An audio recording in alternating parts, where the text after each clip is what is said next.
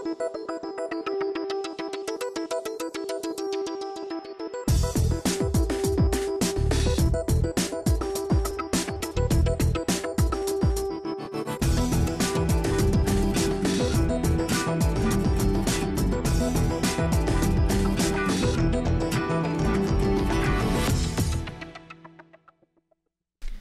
listening to Florida Matters. I'm Matthew Petty. School board elections have been nonpartisan in Florida since 2000, and that's because voters here approved a constitutional amendment on the issue back in 1998. But now there's a proposal to make school board races partisan again. A constitutional amendment to reverse the one decided 25 years ago. Floridians will get to vote on Amendment 1 in November. And one reason for that may be that in the past 4 years, school board meetings have gotten a lot more polarized, and these county-level government agencies are getting a lot more attention from the Republican Party and the Democratic Party. So today you're going to hear from three people who are paying close attention to local school board races and this amendment. Jeff Solochek covers education for the Tampa Bay Times. Thanks for being here, Jeff. Thanks for inviting me. Rod Thomson chairs the Communications Committee with the Sarasota County Republican Party. He's a Republican political strategist. Rod, thank you. Thank you.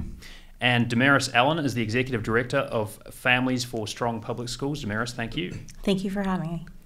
And just a note about today's Florida Matters too. We are spending a full hour on the conversation, and we do have an audience of local residents to join us here today at WUSF's Performance Studio in Tampa. And a bit later in the show, you are going to be hearing questions from some of our audience. Jeff, if this amendment passes, school board elections will become partisan in 2026. In the meantime, races are nonpartisan. So what does that mean for voters? Well, it means that they'll have party labels next to their names starting in 2026, but that doesn't really mean that they don't now. Because even though people are running and put NP and they're not allowed to say, hey, I'm a Democrat, hey, I'm a Republican, they all but do it anyway. And so right now what we're seeing is a lot of partisan electioneering without using the partisan words.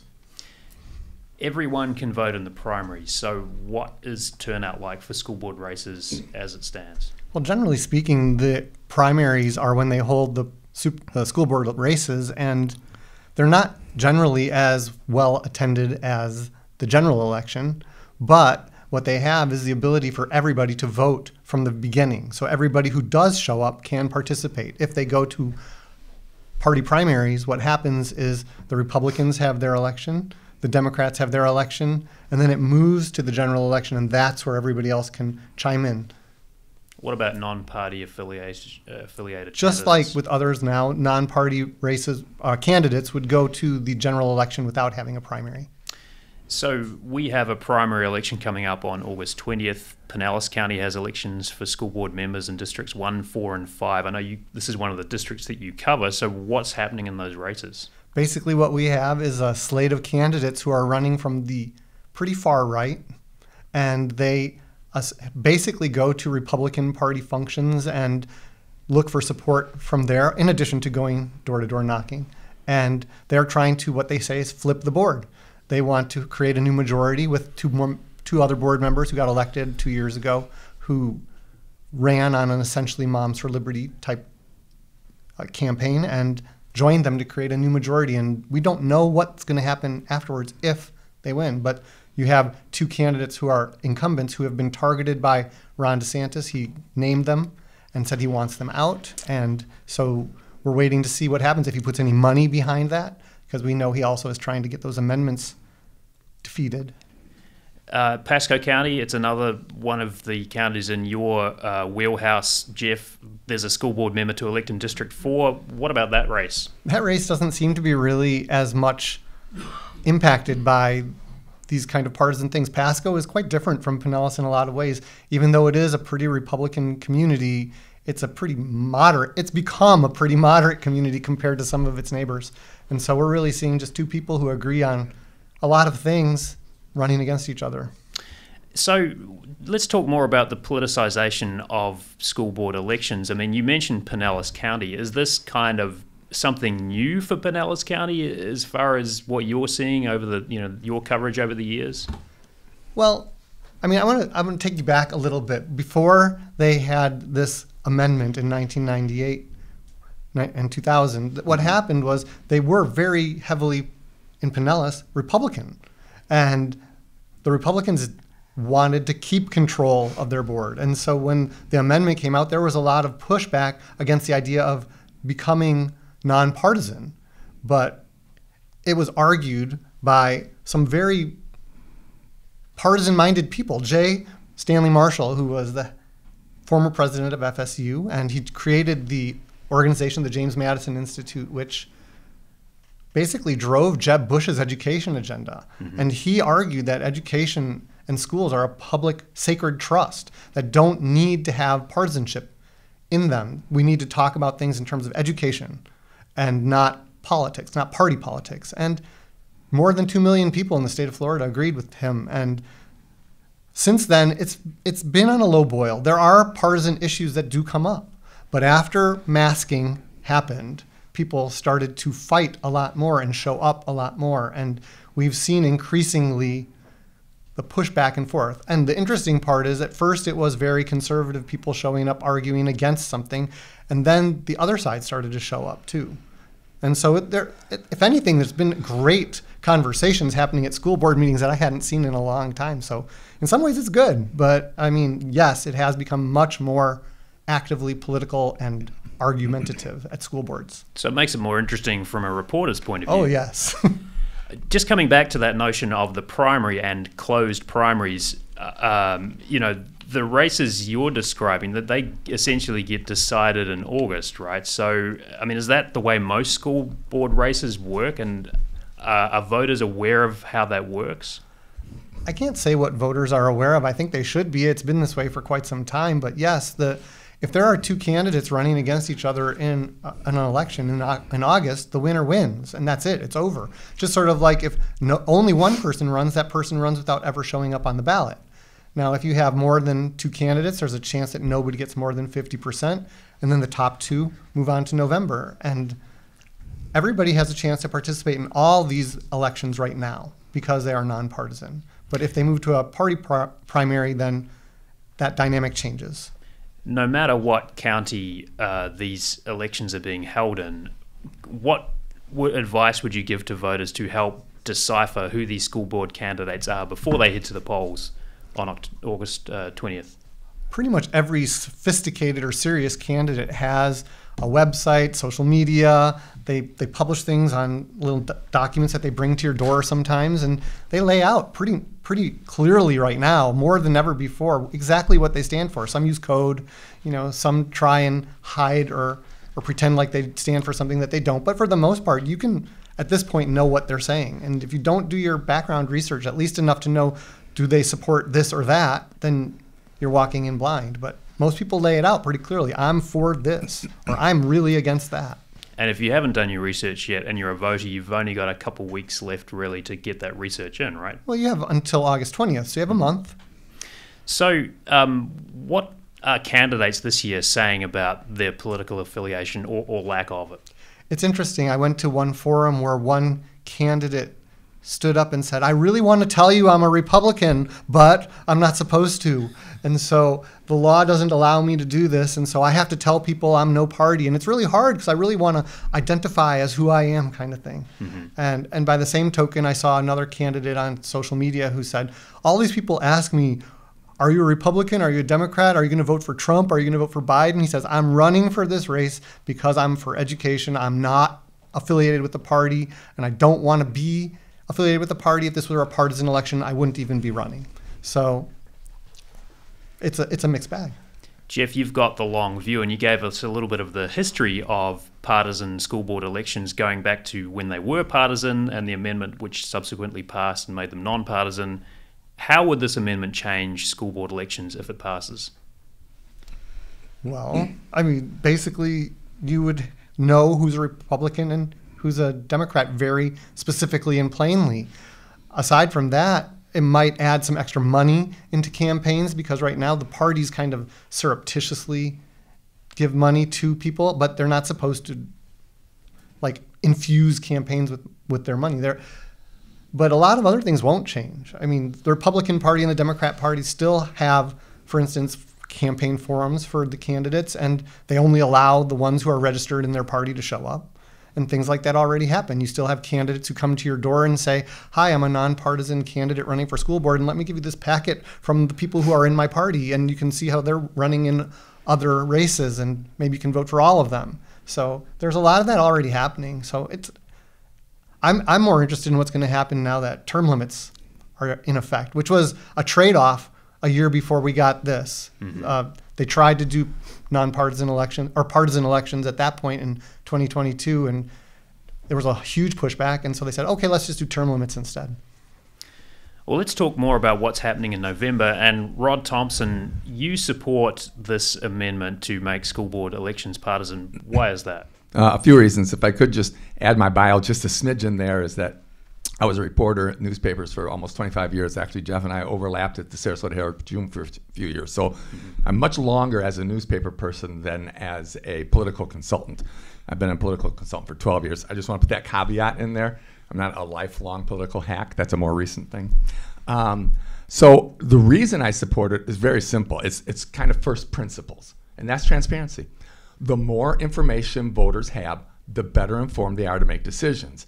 And when you have a nonpartisan race, particularly when you have the race being heavily partisan, as Jeff pointed out, in reality on the ground, then you're just hiding information from voters. I think transparency is always the best policy. More information is always the best policy.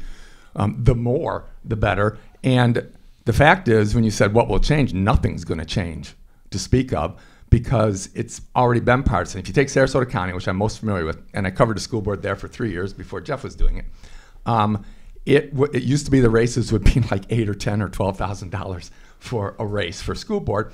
But I will say those school boards were cheerleaders for the administration. There's very little accountability. The administration ran the schools. That was let the professionals do it, et cetera. And the school board says, we have the best teachers in the world. We have the best school. We have the best students and all. Okay, but that's not what the scores are showing. What's going on here? And so what's changed now is in the past years before the COVID shutdowns and the masking, what changed was we started seeing a lot more of an agenda in the schools that people could see. And you started seeing a lot more response to that agenda that conservatives were not thrilled with at all for the children. And so what happened then is you started seeing a lot more money and partisanship in it. And now, I mean, I don't know what it'll be this cycle, but last cycle in 2022, school board races in Sarasota County were $250,000. And that was a lot of that was partisan money raised by the campaigns, PACs on both sides, the Democrat Party of Sarasota County, the Republican Party of Sarasota County, PACs and super PACs, dark money, all of it on both sides flooded into that. All this does is it says, okay, we're going to be honest now.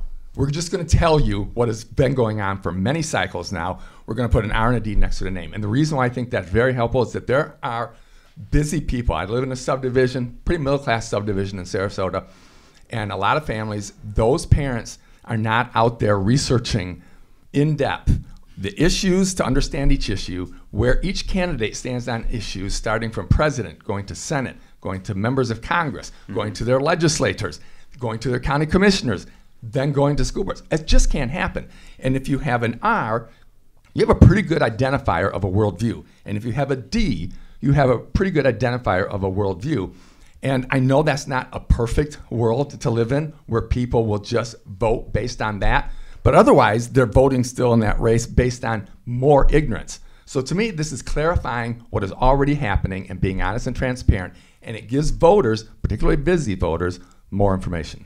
Damaris, your organization does not support the amendment, so why is that? We need less politics in our schools and not more. We need to focus on kids. We need to focus on their education and ensuring that they are successful. We need to focus on making sure our schools are preparing our students for life, making sure that they're ready to work and live in this economy. this is going to add more money into races, which is going to put it out of reach for a lot of good people that should be running for school boards, who understand the budget, who have kids in public schools, who know the actual issues that parents are facing, who are on the ground. And we don't want to make our school board elections unreachable for those people. But as Rod was pointing out, there is already quite a lot of money swirling around and a lot of party interest from both the Democratic Party and the Republican Party in these school board races as it stands. Yeah, and I would counter with two wrongs don't make a right, right? We need to move in a different direction with our school boards, right? We need to make them less partisan. We need to move away from that and not encourage the infusion of that additional funding. That isn't going to have our kids' best interests at heart. Also, the idea that an R or a D clarifies how people feel is completely inaccurate as far as education goes. If you look at rural Republicans, they'll have one view versus urban Republicans versus rural Democrats. There are Democrats who are for school choice. There are Democrats who are against school choice. And the same thing is true of Republicans. So I think school boards are the one place where it's an exception. And I would also argue judicial races as well, that we should keep partisanship out of it and keep it focused on the issues at hand. Jeff, what are you hearing from people in the community about what school boards do and the responsibilities of school board members? Most people honestly don't know a lot about school boards beyond what their kids go to school. And I can tell you, just tied to nothing almost, I was at a school one time waiting for my kid to pick him up. The superintendent had just gotten fired by the school board. I'm making all these calls around. The parents around me say, "What are you doing?" And I said, I'm looking into the superintendent getting fired. They said, "The superintendent of what?" So, I mean, I think there are a lot of people who don't know what school boards do. When you go to budget hearings, when they are approving billion-dollar budgets, almost nobody shows up. They have public hearings on things like the student code of conduct, setting the rules for how your children are supposed to behave and what's expected of them. Almost nobody shows up. So I'm not convinced that they know a lot about the school board or necessarily that they care. What they want is to see that the teachers are in the classroom teaching their kids and that their kids are learning something. What about voters' perceptions of how school board races are run? I mean, it sounds like from your perspective, Jeff, it may be a little bit hard to divine what voters think of this amendment, but from the folks that you have talked to about it, what do they think will change? That's a hard question. Both of the speakers to my left and to my right have raised points that I've heard out there. And some people think that you should be transparent, but they don't like the idea necessarily of losing the opportunity to vote. Tons of people will be pulled away from the primary. They won't get a chance to choose. And that was a big argument that killed that legislation in 2022. Mm-hmm. Other people say, we definitely do or don't need these labels for whatever reason. So yeah, it is hard to divine who's going to do what at the end of the day. But I look at it this way. When this amendment passed, was it 25 years ago, you said? We had a very different Florida than we have right now. And it's hard to guess anymore what people are thinking and doing. I hate to say that. I used to know. I used to have like a gut check reaction. It's like, I can tell what's going to happen in this election. It's become very difficult to do that these days. We're getting close to a break, but Rod, just in 30 seconds or so, that notion of kind of closed primaries, you say that wouldn't really change too much, but what about that? Well, sort of that would be a technical change for sure. Mm-hmm. Whereas if you had that, you'd have only Democrats could vote for Democrats, Republicans vote for Republicans, which I think, why would Democrats want Republicans to vote for their standard bearer and vice versa? That doesn't make any sense. It never has that we have open primaries. I don't know why states do that, but I will say I think that you will see more people voting, filling in the oval for school board candidates if it's held in November than the much lower turnout percentage of voters if it's held in August. Damaris, your thoughts on that? I mean, it sounds like the notion of kind of shutting some folks out from that primary would be something you wouldn't support? Correct. Yes, it would remove people further from the decision that is being made. It would ensure that their voices weren't heard in the same way. And I think, in my lifetime, we have only had nonpartisan school board elections. And I think there's a lot of people who take that for granted. And I think there's a lot of, especially young people, who this is going to impact. And we should definitely think about that. If you look at young people and their registration to vote, the vast majority, a lot of them aren't choosing a party. And so the people closest to being impacted by that decision are the ones that are going to lose their voice. Rod, I mean, there are a lot more NPA voters in Florida now than there were when this amendment originally passed back in 25 years ago. So that obviously changes the landscape too. It does. And so if you want to be an MPA, I try and tell this to people all the time. They say, I don't want to be partisan. I don't want to be part of a party. Okay, but that means in all the other races, you can't vote in a primary. So you only get to vote in November. If you feel more towards a Democrat or more towards a Republican, probably should register there. Then you get a voice twice, both in the primary and in the general. I mean, I think most people aren't really, Jeff said it, they're really not that informed on that particular issue and all the minuscule functionalities of the election and voting. You're listening to Florida Matters and a conversation about the Amendment 1 on the ballot in November, which will require members of a district school board to be elected in a partisan election rather than a non-partisan election. We're coming to you from the WUSF Performance Studio in Tampa. Jeff Solochek is with us covering election for the Tampa Bay Times. Rod Thomson, political consultant and member of the Republican Party of Sarasota County. And Damaris Allen, Executive Director of Families for Strong Public Schools based in Hillsborough County. We'll talk more about how this amendment would change school boards when we come back. You're listening to Florida Matters, live from the WUSF Performance Studio in Tampa. I'm Matthew Petty, and with us, Republicans political strategist Rod Thomson, Damaris Allen, Executive Director of Families for Strong Public Schools, and Tampa Bay Times education reporter Jeff Solochek. Jeff, school board meetings can be a bit raucous. We talked about that before the break, but they weren't always like this, right? So what were school board meetings like that you covered, at least, before the pandemic? There were years of me listening to school board members talk and listening to superintendents give reports and nobody from the public coming to say anything. Maybe a teacher or two who was upset about something. Occasionally something would rile people up and have them show up, and usually it was like, don't fire my librarian or something like that. And then lots of awards. They would bring in kids and say, congratulations for doing a great job. And we would get to go home early. So things changed in 2020, right? When did that start to change? Well, I mean, right around then, people started to get upset, but they couldn't come to board meetings because everything was held remotely. And so there was still, you knew there was upset out there, but it was when they reopened the board meetings and people started coming and screaming.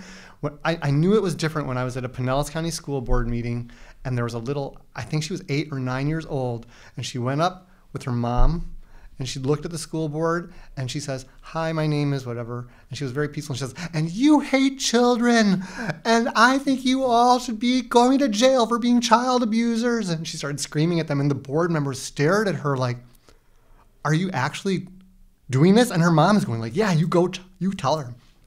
And that's when you kind of knew that we were in a new place. Mm-hmm. And just kind of refresh the memory here. How far after the start of the pandemic was this? Was this still 2020 or was it not until 2021? Months, but not a year. Mm-hmm. I mean, whenever they reopened the board meetings again, and every board did it a little differently. And so some stayed remote longer than others. I can't remember the exact time frame. I'm sorry. So you mentioned Moms for Liberty before the break. When did they emerge on the scene?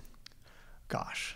Was it 2021? I think that's when it was, when they all showed up, and we never heard of them before. I mean, I knew the players because I knew them all because they were all former school board members from Florida, and they were reaching out to people who I'd really never heard the voices before, and so it was interesting to hear who they were. But when they held their conference in Tampa, downtown Tampa, and we were all there, their first annual conference, and all of them, people came from all over.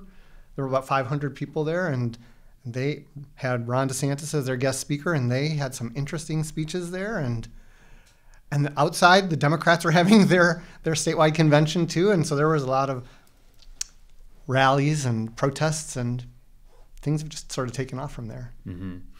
Rod, when did political parties start paying more attention to school board races? And I guess, from your perspective as a former newspaper editor, I guess you've got that slightly longer view. So is it kind of misstating the facts to say there's more interest now, or has it always been this way? Oh gosh, no, definitely more interest now. A lot more interest now. Sarasota was just sleepy board meetings, and again, I described it before. There was nothing. I didn't see a school board that was at all accountable to voters or holding staff accountable. They're just cheerleaders.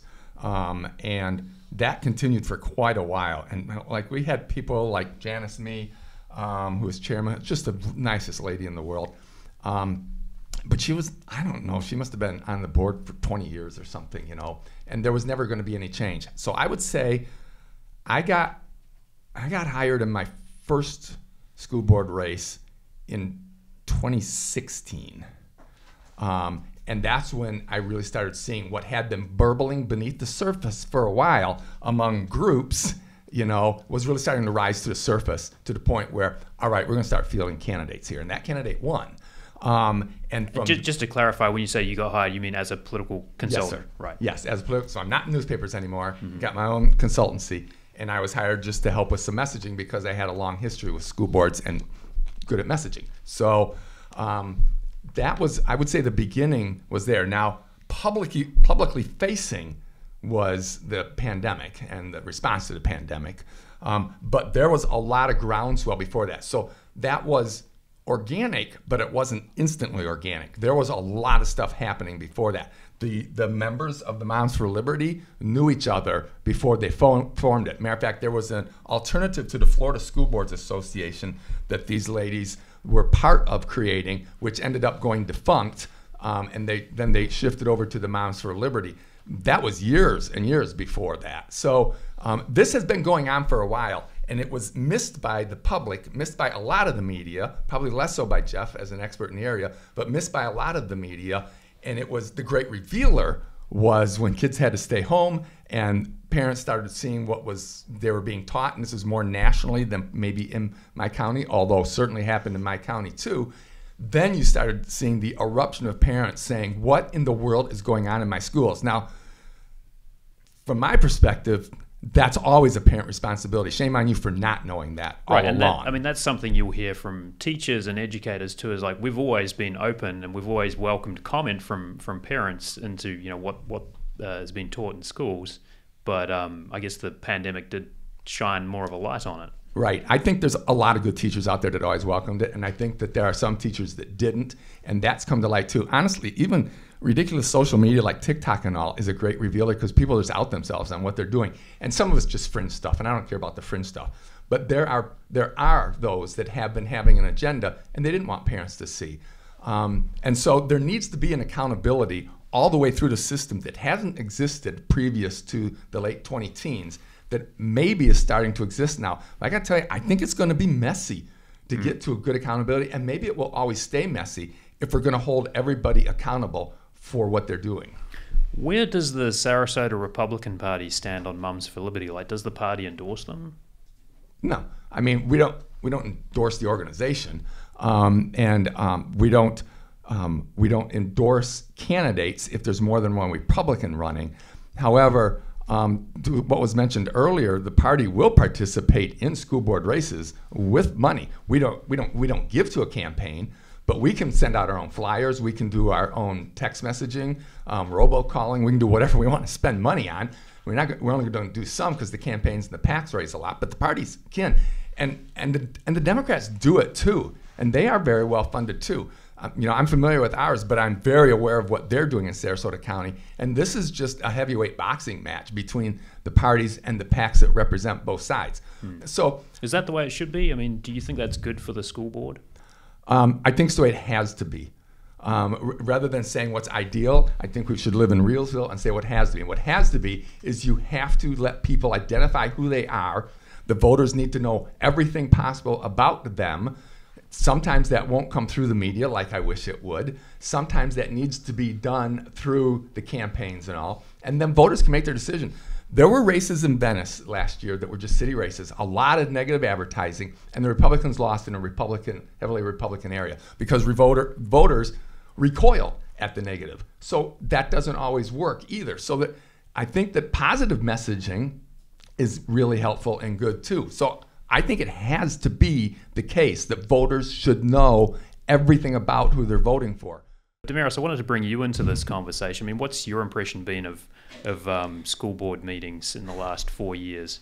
I think we need to be really cautious when we equate conflict with accountability. And I think that's what's happening a lot. There is a lot of conflict in our school board meetings, but it is not a lot of accountability. If you look at what people are talking about, they're not talking about real issues facing our schools. We're not talking about the lack of funding. We're not talking about the facilities that are falling apart. We're not talking about the lack of teachers in classrooms, the inclusion of lots of students that have long-term stubs and are being held accountable by test scores. None of those things are being discussed. It's these hot topic issues that are almost non-existent in our schools that gain all of the time. And so we're not dealing with the real issues that are impacting our kids. Also, we need to remember our kids are watching. As a parent, I am appalled by the behavior, and let me be clear, on both sides at school board meetings. I would never tolerate my child behaving that way, and I do not want the people who are leading and being examples for my kids to show them that bad example. We are not raising a generation of kids based on our example that can talk across party aisles and work in the best interest of all people. I'm very concerned about the hyper focus on partisanship because the goal should be to serve the people who elected you, not your party, not your own self-interest, but the people who elected you. And that's what I love about school boards is they have the ability, because they serve a smaller number of people, to meet with the people they serve, to go into the schools that they serve, and to understand the real needs and issues that are facing the people on the ground. Can I agree with Damaris on a point? Sure. Can I jump in here? Because I totally agree that you don't equate conflict with accountability at all. And certainly on both sides, definitely on my side, there's been way too much of people shouting ridiculous statements, making accusations, throwing comments out there. And that got going really big against Tom Edwards, and I thought it was wrong. But then people on his side come in, and they've been every meeting doing the opposite thing. So none of that is beneficial. You're saying it's kind of like an arms race, essentially. It's kind of, yeah, but there's no mutually assured destruction in place. Right. I think all of that is unacceptable. I mean, I just cringe at the whole thing. They're almost unwatchable at times. I do want to say that a lot of the school board meetings are not like this.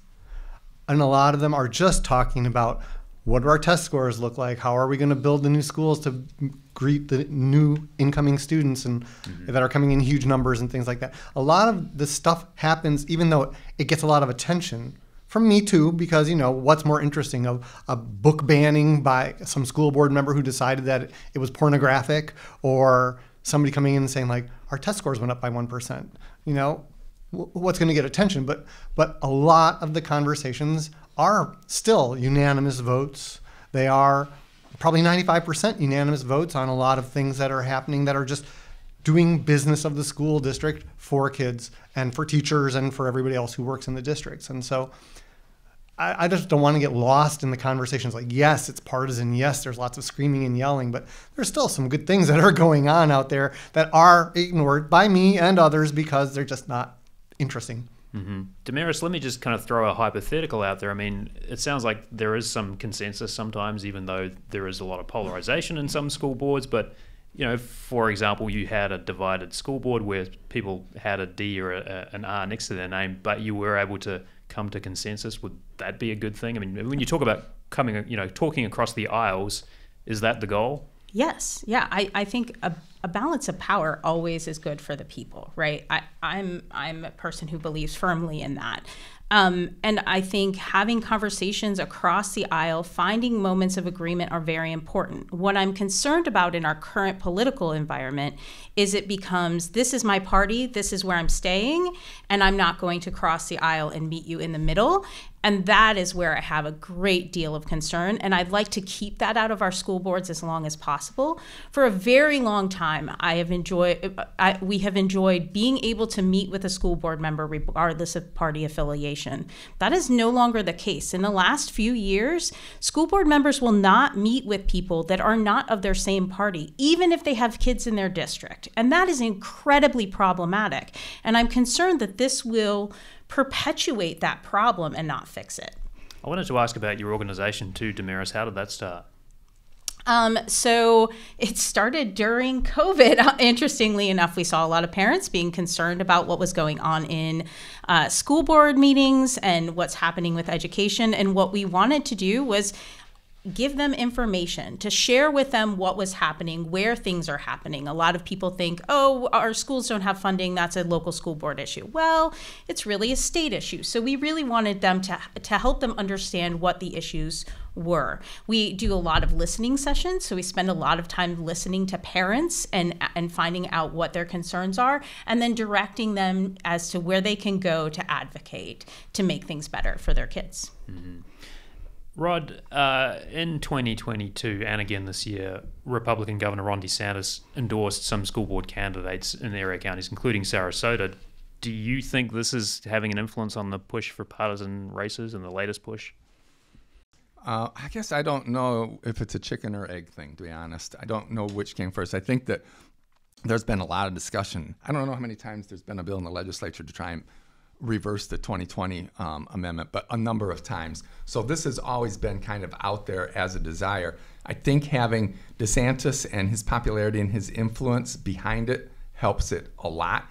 His being willing to play in school board races that just hasn't been the traditional norm brings certain issues to the light. So, but I don't think that he started this at all. I think this train was on the track before him, but he does lend weight to it. Mm-hmm.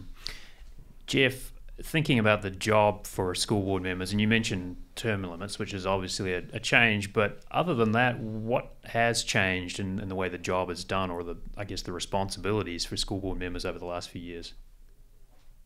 Nothing. They have the same job that they've always had. It's just a matter of how they choose to do it. Mm-hmm. And just how does that work, though? I mean, when you think about the sort of polarization, I guess the level of scrutiny on school board members, does that sort of change the way they go about what they do? I think that some school board members have become a little more reticent to say things than they had been in the past. And I think some are more willing than ever to say exactly what they think. It's just kind of they're gauging who's listening. Mm-hmm. But the big things that they have to do is adopt a budget, approve policies, and they're responsible for hiring and firing, although mostly it's just the superintendent in the districts that appoint a superintendent. But it's really just the same job that they've ever had. It's just a matter of how seriously they take it, who they want to listen to, and what they want to say. And is there a difference between school board members who are elected more recently, like in more recent election cycles, and maybe board members who have been there longer? Not really. I think the new school board members have always been more reticent to say things just when they come on the board, simply because they are new and they don't know everything. Although I've seen in other counties that I don't cover, I've read about them where they've just come on gangbusters. Like Rod said, they came on and they fired a superintendent. And that's not just one district, it's several districts. They came on, and on the first day, before they even really had a chance to understand what was going on in the district, they said, and did they have a meeting beforehand where they had this? This is a question that always has come up to me. How do you know on your first meeting you're going to fire the superintendent unless you've discussed it previously? Mm-hmm. But they came in, they fired superintendents, they overruled policies, they got rid of people, and they said this is the new world order. And so I work in a district or two districts where basically the new people came on and they weren't in a majority. They couldn't really do very much. So they're sitting back and biding their time and doing the things that they do. But there are other districts where the majorities came in and they flipped over and they were a lot more vocal and they did a lot of stuff. And some people would call it chaos and damage, and some people would call it righting the ship. And it just sort of depends on your perspective. Well, we are going to continue the conversation in a moment. You're listening to Florida Matters. We're live from the WUSF Performance Studio in Tampa, talking about a proposed amendment to switch from nonpartisan to partisan school board elections and what that means for public schools. You'll hear more from our panelists, Rod Thomson, Damaris Allen, and Jeff Solochek, and questions from our studio audience when we return. You're listening to Florida Matters, and we're live from the WUSF Performance Studio in Tampa, talking about a proposed amendment to switch from nonpartisan to partisan school board elections and what that means for public schools. Our panelists are Republican political strategist Rod Thomson, Damaris Allen, Executive Director of Families for Strong Public Schools, and Tampa Bay Times education reporter Jeff Solochek. And we're going to take some questions from the audience now. Mary Shedden from WUSF is going to call you up When you do come up and grab your card, I'd like you just to introduce yourself into the microphone, then read your question, and then we'll go from there. I'm Greg, retiree from St. Pete, and I'd like to know that if you make this a partisan operation, how is it going to help increase teacher pay and student outcome? Good question. Thank you so much, Greg. Let's just kind of go through the line here. Damaris, what are your thoughts on that? That's a state legislative issue. Teacher pay, the funding for that comes from that, unless you're voting on a local referenda to increase your local millage. So it probably won't, with one exception. Sometimes one party leans against having local referenda, so it may impact your ability to vote on local referenda. But like I said, it's not across the board. Mm-hmm. Jeff, your thoughts? I'm just going to second that. I know I'm covering the Pinellas County School Board race where they are having a referendum on their ballot this year to increase taxes for teacher pay, and there are 2 of the 3 candidates who are running who would identify themselves as Republican, who have made very clear that they don't support increased taxes and probably would not support the referendum and may not have gotten to the ballot if they had been on the board. Rod? I don't know that I see a big change in it. In Sarasota County, we just had it again, the full 2 mil passed. It passes every time, like literally 80-20 or worse than that. I mean, higher than that. Sorry, not worse. Higher than that. And every Republican on the board voted to put it on. I'm sorry, I think every Republican I think it was unanimous to put it to a referendum, and they have every cycle. Mm-hmm. Oh, he asked about student outcome too. Sure. So that is such a big question, and it's a huge. That's what I guarantee you, Damaris and I agree on 100%. Is we want improved student outcome. All I can say in Sarasota County, we have had in the last 2 years with a change in focus on reading and getting rid of some other things. We had the biggest increase in the state, or one of the largest increases, a very large 9 percentage point increase in 3rd grade reading scores. That was a big success. So, I mean, that's just one sort of anecdotal data point. Doesn't mean anything for sure. My guess is it's still going to come down to the quality of the decisions made by the school board. Damaris, any connection that you could see between student outcome and partisan or nonpartisan school board elections? I think we underestimate the power that the legislature has in all of these decisions, and then the power of the State Board of Education in guiding all of these things. I think the amount of testing hurts our student outcome because it is drastically increased over the last few years since we moved to fast testing, which was supposed to be less testing, not more. So I don't know that this will have that big of an impact, but also it's a big question. Okay. Hi, I'm Kennedy, a high schooler from Sarasota. Recently, in a Sarasota County Commission race, the candidate had her campaign manager's daughter file as a write-in candidate against her rival from the same party. If this amendment comes to fruition, how can we ensure similar political gamesmanship does not affect our school board races? That's a good question. Rod, what do you think about that? Can't ensure it.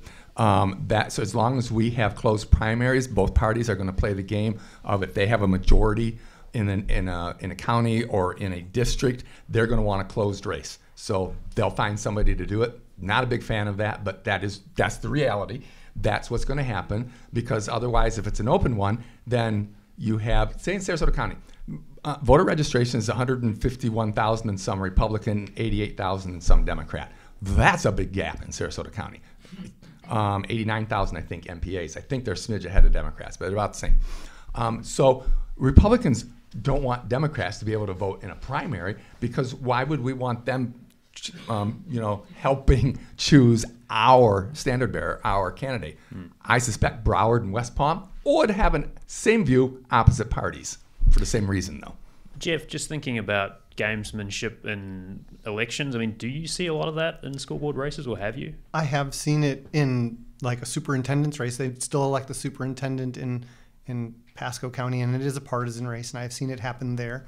And I just want to point out that at the same time that the voters approved the nonpartisan school board elections, they also approved the ability to open up the primaries where there's only 2 Republicans or 2 Democrats or whatever, and there's nobody else running in any other place. That intention was to allow for voters to participate in these races. It was supposed to be about fair elections, and we have seen lots of gamesmanship. This is the example that he just gave is just one in the county, but it does happen. And until they change the law, because they've been asked to change the law numerous times, it can continue to happen. Mm-hmm. Okay, let's move on.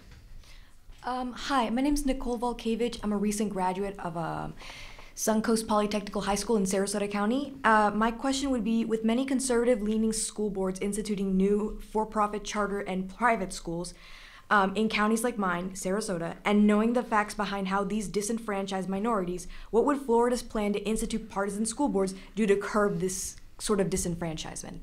Let me take that question, I guess, and sort of break it down into two parts there. Thinking about the bigger picture of charter schools, Jeff, your thoughts on what this amendment may do to influence that or not? I think this is a question similar to the one about how do you influence what's going on with student outcomes as a result of political party, and it's gonna range depending on where you are and what the state does, what the school board reacts to it, what the state board does, what the legislature does. I don't know that. I don't feel like I could answer that question right now. There's just so many variables. Mm-hmm. But I'm sure it could have some influence somewhere, but until we see it, I'm not sure what it would be. Rod, disenfranchisement, I mean, is that a sort of side effect that you see from charter schools? Well, no, particularly if we have a robust voucher program. I realize that doesn't make a lot of people happy, but that does help minorities. When you have vouchers that follow a child, then poor moms in Miami-Dade and others of any color can have a way out of disastrous schools for their children. Without vouchers, without an opportunity to move from that school, we are locking them in failing schools, and we're locking them in a failing cycle for generation after generation. That's just unconscionable to do that. But vouchers, where the dollars follow the child, empowers the mom or the parents with their children to be able to get them into a better school. And if the answer is, well, we just need to pay teachers more, data doesn't show that. I don't think it changes that. I think the parents that are engaged enough to want their children out of those schools will get the vouchers, will be able to, and will have an avenue out. Yeah, I think the voucher conversation may be something we'd have to continue another time. But Damaris, let me get your take on this.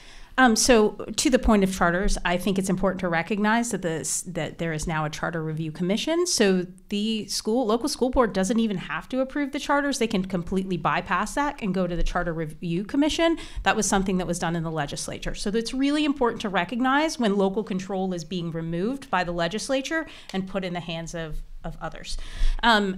To the voucher thing, can I just say one thing? 70% of voucher students are existing private school students. It does not change. It does not help the people it was intended to help. If it did, then you wouldn't have to have no income cap where millionaires could get it. Also, it's the vast majority of students return to public schools and have a greater learning loss than COVID. Happy to provide the data on that. Okay, let's move on. Thank you all so much for being here. Brant Robinson, I teach social studies and history over in Pinellas County. Do you think that partisan school board races and elections will increase the likelihood of politically motivated disinformation being inserted into our curriculum? And how would you advise that we guard against that? Thank you. Well, Jeff, let me punt that question to you. Disinformation and curriculum, what are your thoughts on that? Mr. Robinson knows a lot more about that than I do. He's a teacher in the classroom, and I've written about him, and I know that he has been very able to not be forced to do that. And I think that the way that some of those laws are written are in a way that school boards can control the curriculum, though. And we've seen where they've adopted or not adopted books as a result of things that are or are not in them. Just recently, the Orlando Sentinel had a story just this week talking about how the state sent I guess, I haven't seen any of the information myself, but they sent information to authors of science textbooks saying, if you put climate change in there, we are not going to take your book. So disinformation, misinformation, just curving the curriculum a certain direction can and has happened. And if we have partisan school boards, I don't know how much it would change, because a lot of these school boards, no matter what their partisanship is, they have been adopting books that only come with approval from the state because they are often afraid of what will happen if they don't. Damaris. Yeah, I would agree with that. I think we have a system set up that is scaring people into submission, to not put books in that may be questioned. And there's a financial implication, right? Like if you don't go along with this, your school district could be sued, and then you're on the hook for the funding for this, which hurts students, right? Ultimately. And so I think we are taking away opportunities from our students when we should be equipping them to think critically, how to ask difficult questions about the curriculum that's being placed in front of them. That's what really prepares them, not giving them a set of thinking and asking them to think and regurgitate. Rod. Disinformation is, it seems to become more and more of a bit of an opinion definition. Which is disinformation and misinformation. We can just, do the Russian dossier and that whole thing with the 51 security people who said that the Hunter Biden laptop had all of the hallmarks of Russian disinformation, which it turns out was 100% wrong. So the idea that there could be disinformation is like, well, maybe it's disinformation, maybe it's not. But this is why, I wouldn't have any problem on, I think the example you gave. Let's present both of these theories that are both, have a substantial amount of support in our country. Or maybe it's just school board by school board within the community. But you can have a discussion on both things that are controversial and haven't been taught, but can be included, and things that have traditionally been taught. You can present both. I think that's exactly how you get to the sort of critical thinking skills, where students aren't given just one thing. This is what's true. This is what you need to believe. This is what it is. But here, there's this, and people believe this. Here, this is why. There's this. People believe this, and this is why. Let's discuss what makes sense to you and have open conversations. That creates a critical thinking, and we don't do very much of that in the public schools, at least in my experience. Okay, let's keep going. Hey folks, I'm Anya. I'm a Sarasota resident and a graduate of Pineview School. My question for y'all is, I'm wondering how you believe this amendment is going to influence student achievement and the resources available to our students, given that Florida has been falling in ranks since the unprecedented 2022 gubernatorial endorsements, and also that we now rank 50th for teacher pay in the country. Thank you for your question. Okay, so I kind of feel like we have addressed some of this, but let's just go back to it.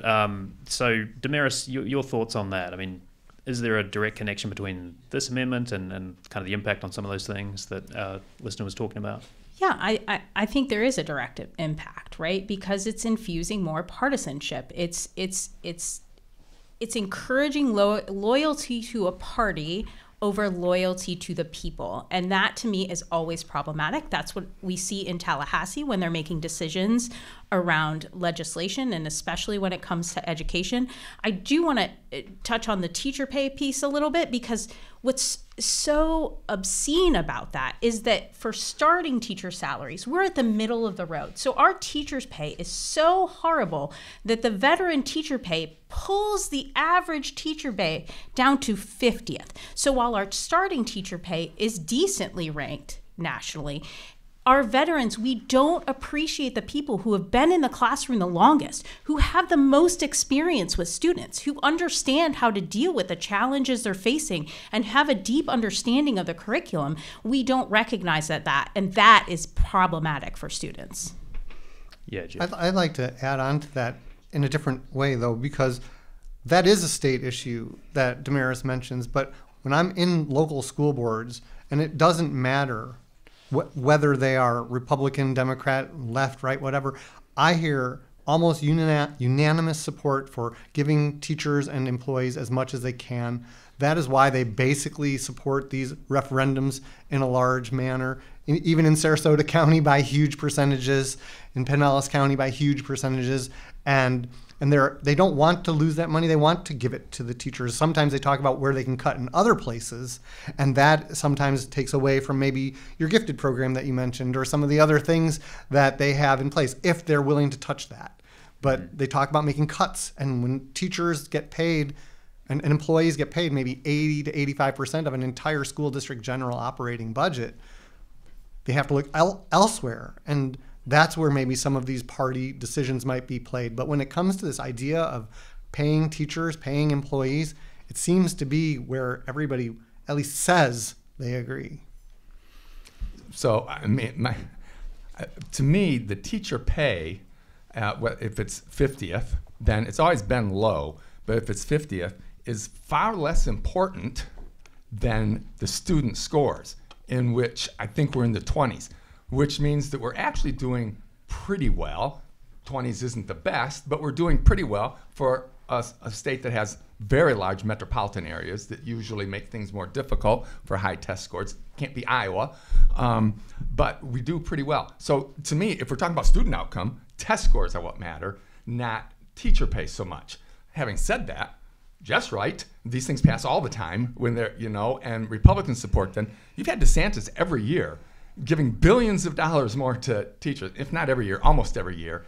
A couple billion more, a couple billion more, a couple billion more. Seems like a lot of money Republicans are spending on teacher pay. So I'm not sure how it being partisan would negatively impact that, and I'd be far more interested in the student score outcomes. Yeah, I know we've got more questions. I just wanted to go to you, Jeff, for a moment. I saw you just kind of shaking your head there on the numbers. I mean, there is more money going towards teachers, sure, but there's definitely more money going towards teachers from the state, but it's been approximately $250 million more a year, not billions. It's been a cumulative billions, but each year, they add an additional amount. So let's say you started with 250 million, you had 250 million more. Now you're at 750 million, but it's not billions more. It's just, right. It's a cumulative effect. Okay, well, let's keep going. Hello, my name is Mitzi Escalante, and I'm a resident of Sarasota, and I've gone all my school years there. Considering the disenfranchisement of youth by partisan politics, what impact does the explicit integration of politic parties in school board elections have on youth participation in school board elections and decision making? So this is really important to me. I have two college students. One voted for the first time in the last election. The other one will vote for the first time in this election. One, even though he knows it's a closed primary, refuses to register with a party. And that should be his right as a citizen, right? And he should still have access for the ability to vote in a school board race. And now this is a kid who can hear the sound of a voice of a school board member in Hillsborough and tell you who it is because they are that engaged. And that is a kid that grew up in the school systems that wouldn't have the ability to use his voice in this election in the way that he should be able to. So I think it's incredibly problematic. We should be encouraging students to get engaged, to get their friends to vote, to text their friends to vote, to go out and vote in school board elections, to talk about the issues that are facing them and ask the candidates about where they stand on those issues, and not pushing them out of the ability to vote in these primaries. Rod, quickly, do you see that level of disenfranchisement happening at the youth level? Not at all. I've seen, for one thing, almost everything she said except for the voting part. They can do all that. And her son does have the right, your child does have the right to register as MPA because they registered as MPA. But rights come with consequences and responsibilities, right? It's not always just the right to do whatever and get everything we want. So he has the right, your child has the right to. But they don't have necessarily the ability to do it in primaries then. What I've seen at school board meetings is a lot of young people, a lot of members of C are at those school board meetings, and on the other side of it are there too. Very active, very involved, so I don't really see there being a downside as far as youth involvement goes. I should just note as well, C stands for Social Equity Through Education, and some of our audience members today with this organization, it's directed towards youth power building and youth involvement in school board elections.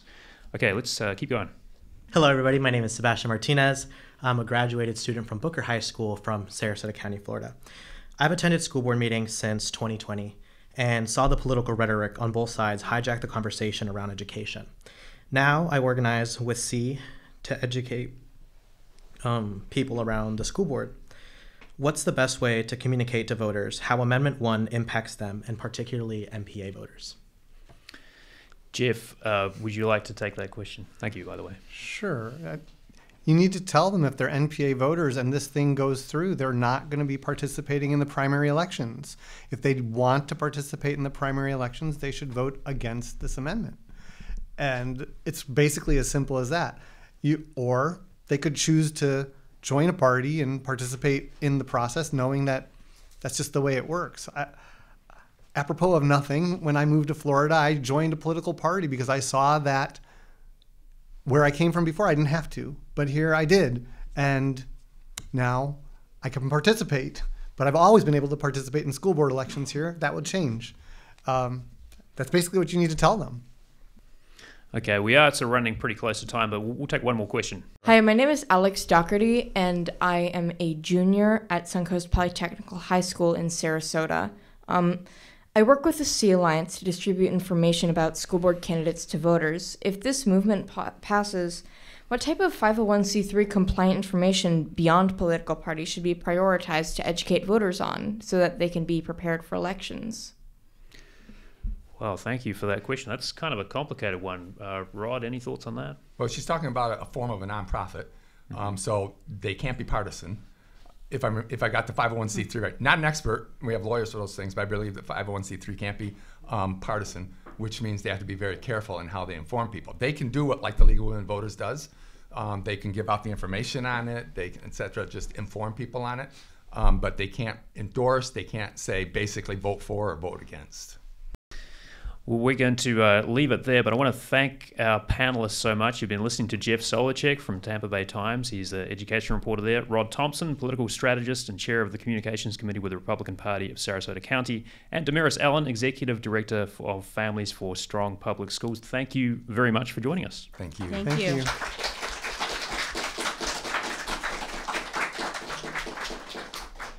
Thanks also to Florida Matters executive producer Grayson Doctor and engineers Dave Anderson, Jackson Harp and Blake Bass. And thanks also to Mary Shedden, Leslie Laney, Steve Newborn and Chandler Bolcom, and our audience at the WUSF Performance Studio in Tampa.